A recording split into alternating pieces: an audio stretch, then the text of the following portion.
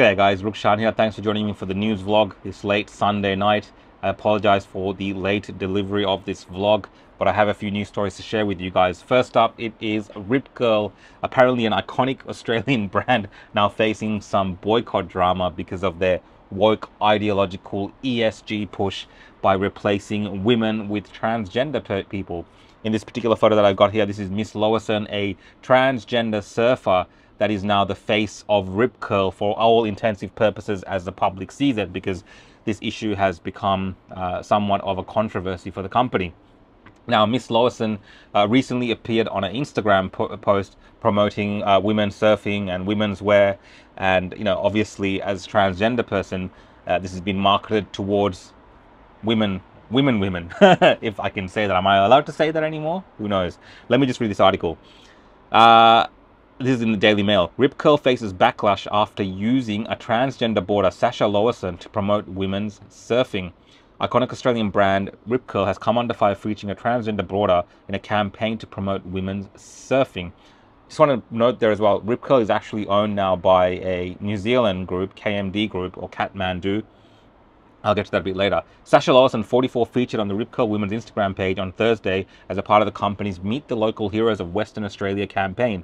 It comes just months after R.I.P Gurl dropped a former brand ambassador, Bethany Hamilton, one of the world's most famous surfers, reportedly over opposition to transgender people competing in women's sport. So here we have again a photo of the transgender person, surfer Sasha Lowison. And this is actually, this person here is Bethany Hamilton. This is the surfer that was a part of R.I.P Gurl's campaign, but they dropped her. And some people are saying they dropped her and they've replaced her now with this transgender person as a brand ambassador instead. Now, this all comes as, Bethany Hamilton, who's this famous surfer, she's made comments about transgender people being in the sport and competing against women. This is what she has said. One solution would be to have a separate division for trans women to compete in so they could have a fair opportunity to showcase their passion and talent, Hamilton says. So she's opposed to transgender people competing against women in her sport because, clearly, as we've discussed many times, there is somewhat of an advantage that a male or a transgender person who is now saying that they're a woman would have an advantage over natural women when it comes to some of these physical sports potentially, right? It happens. Cycling, we've seen it in cycling. In surfing, we've got male surfers who are now transitioning to women and now competing in the women's space. And Bethany's made comments around that. And not soon after that, apparently she was dropped. Okay, that's the story that people are sharing online. Now, R.I.P Gurl, they haven't made a comment regarding this backlash, and online you'll see posts like R.I.P Gurl, so rest in peace, R.I.P Gurl. So there is somewhat of a boycott on the way against this woke ESG peddling company. And what they did today was they actually put out a little advert with women, I believe they're women, I don't know with R.I.P Gurl anymore, but they've got women clad in bikinis, getting ready to surf or something. All right, let's play this video.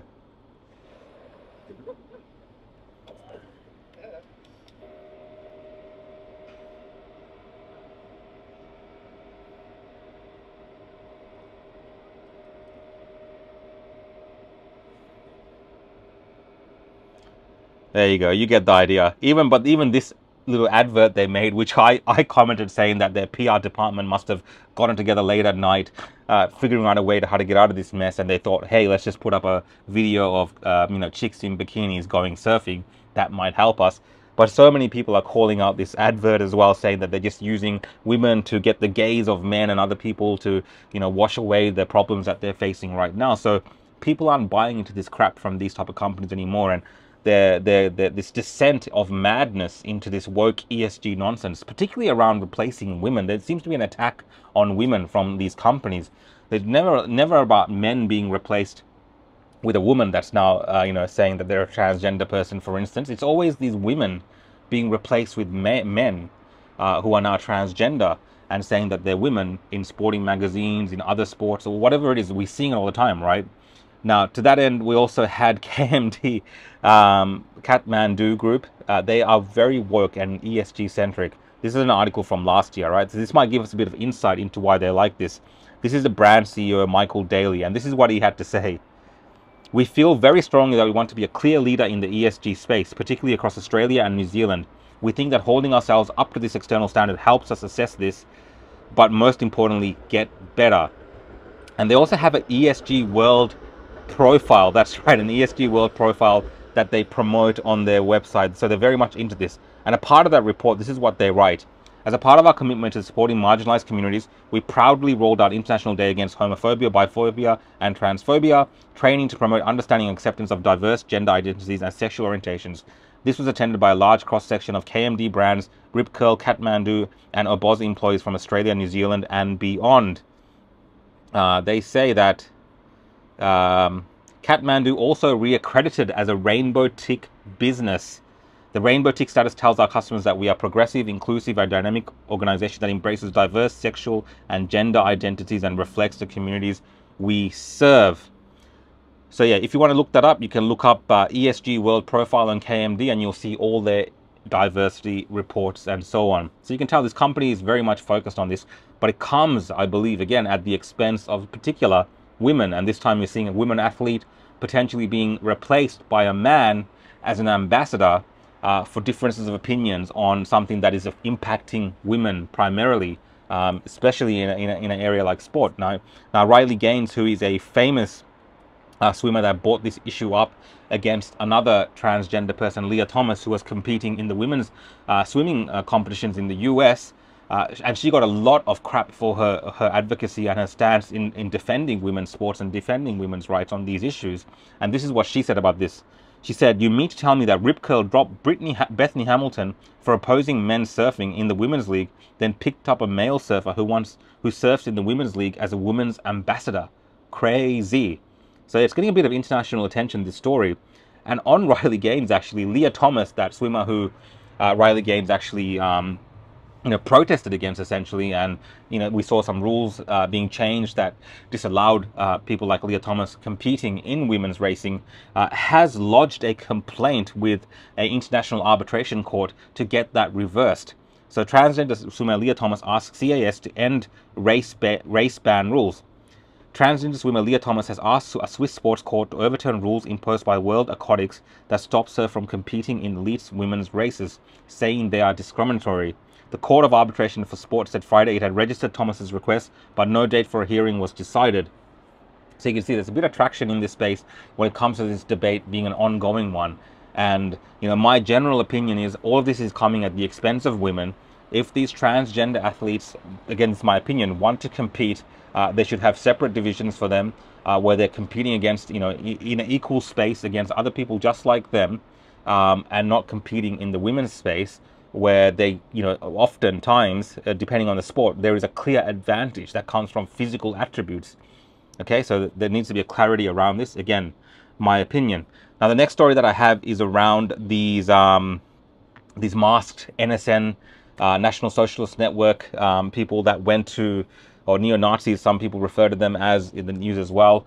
They refer to themselves in all manner of ways, but they've gone to Sydney. So I'm going to play a bit of this news story and then get to the point that I'm trying to make, which is around the introduction that New South Wales is talking about, ways of unmasking these people and obviously identifying them to the wider community. Let's have a look.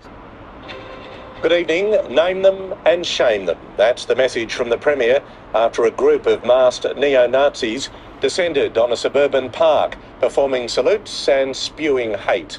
The men camped out in secret, but at first light, police were on their tail after North Shore residents found them on their doorstep. Hate and extremism on the North Shore, given the reception it deserves.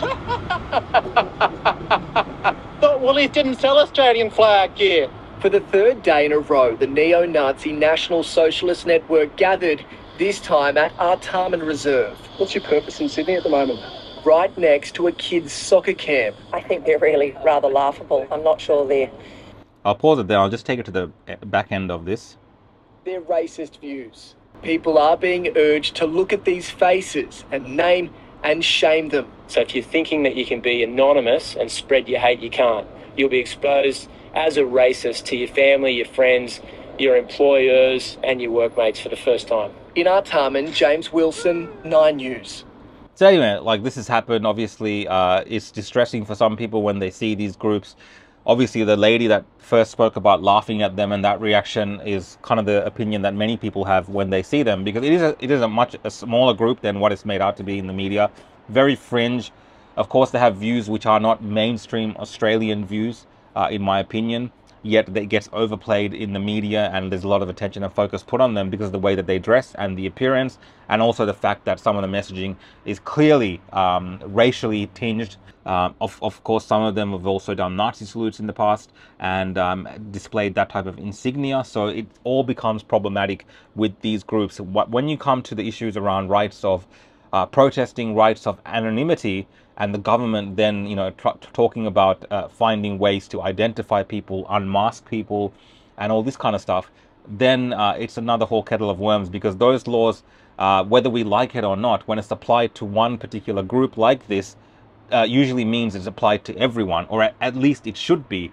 But what we've seen over the last couple of months especially is that police are not capable of, you know, applying things equally to people, right? They use this type of weird discretion when it comes to applying these type of laws. And so many weeks in a row now, we've had all types of people wearing masks, unidentifiable, covered up, chanting all types of hate slogans at different groups, right? So depending on which group you are, you can interpret what those people are saying as hatred towards you or your group. You can view it as racist. Some people say those chants that people are saying are genocidal in some instances. So we have this issue happening throughout our society. So my view on this is that, you know, there has to be clear lines around what is protected speech, what type of protest actions are protected, and we can't necessarily just rely on the police applying these equally to everyone if it's not made clear and set in stone. You know, and to that end, I wrote this online. A group of people gathering together, all masked and dressed similarly, while chanting offensive statements to intimidate people they don't like, is par for the course in Australia. We only need to look at the weekly protests for all manner of causes. So how exactly will these plans by New South Wales government to unmask and make these identities known of such individuals be applied? Will it be applied equally to all, or just targeted at groups and opinions deemed offensive by the government of the day? What is the difference between a group of white Australian people dressed alike spouting offensive remarks and a group of non-white Australian people spouting equally offensive remarks of another kind? If it is illegal, both should be dealt with equally. If it is not, then the police or the government of the day should not receive some special discretionary power to pick and choose what qualifies as acceptable speech or protest in this country. If they want to have the power to unmask and identify, then it should be applied equally. Giving authorities the power to pick and choose is more dangerous than it seems. They will more often than not broaden and abuse such power. So a lot of people think I'm here defending neo-Nazis and defending these groups. I find a lot of these groups and their views, whether it's from the far left, far right, this particular group, abhorrent, and these are things I do not agree with. However, using these fringe groups, okay, a lot of people will say that these groups are actually feds or police, because we're seeing groups like this in the US with the Patriot Front. I don't want to get into any of that, but using these fringe groups, a very tiny minority of people who are causing this type of trouble in society, to then have more stricter laws on speech, to have more stricter laws on how you can, you know, have your anonymity or your privacy protected, I think it's dangerous. And to play into this, I also feel like it's dangerous because we're giving the government and these authorities an upper hand. There needs to be a right balance struck here. If there was to be any type of, you know, attempts to identify protesters here in Victoria or anywhere else in Australia, like they're thinking about in New South Wales, it has to be clearly applied equally, and there has to be strict guidelines around this. Let me know what your thoughts are, but I see it as a very clear danger. And it's not because I agree with these views. I wholeheartedly disagree with what the things that they are saying, but I will, you know, in my own way, defend the rights of individuals to express, you know, free speech in a legal manner. And it's not always clear what a group of people marching through a street, whether they look ridiculous or intimidating because of what they're wearing, technically is illegal. Because if that's the case, there's so many people marching, you know, dressed like all manner of things right now in a similar pattern, marching through our streets, but that is not necessarily deemed illegal just because the way that people dress. So we can't make the way that someone looks or their dress illegal when it comes to protests, at least not in my understanding. Let me know if I'm thinking about this in the wrong way. I'd love to know your thoughts and expand on this in a future episode. I'm also looking at all the comments that I'm getting on Twitter, so you can join the conversation on Twitter as well and share your thoughts with me there. Tell me if I'm wrong, but definitely I'm not defending these people. I think it's ridiculous. Last story I have is, a couple of days ago I was talking about conscription being discussed in Europe and the UK. Well, someone asked me, will they discuss conscription in Australia? Well, turns out there's an Aussie expert now talking about conscription here. And this is from news.com.au. Australia must consider bringing back conscription as all-out war with Russia looms, expert says. Australia must seriously consider reintroducing conscription to boost its troop numbers in the face of a looming all-out war with Russia, a defense analyst says. Rapidly rising global tensions in Eastern Europe and the Middle East threaten to drag Australia into an orbit of an open confrontation, Dr. Alexia Murarev, Associate Professor of National Security and Strategic Studies at Curtin University, said. He added it may be time for Australia to consider another uncomfortable subject, the return of national service. So yeah, like just to answer that question that someone asked me a couple of days ago, yes, we are now talking about bringing back conscription in Australia. But again, it all seems like it's just part of a media beat up, a cycle of stories where experts are asked this question and they give an answer about it, and then it's turned into a news story. I don't see in the foreseeable future, conscription being on the cards in Australia. I can't imagine the types of people out there right now in our society who are confused about all types of other things, like, the kind of crap that R.I.P Gurl is pushing, being okay with this idea of conscription, even conceptually understanding what that would mean, right? Anyway, guys, I hope you've enjoyed this episode. Sorry for it being so late. I will always try to keep it prior to 10 o'clock if I can, but on busy days, unfortunately, I got to do it at a different time. So if you're enjoying my videos, guys, you can follow me on YouTube. Hit the subscribe button. You can also hit the notification bell if you want to get updates as soon as I post. You can also follow me on X, Instagram, Facebook, Rumble, what else? Odyssey, and everywhere else at The Real Rukshan. See you guys next time.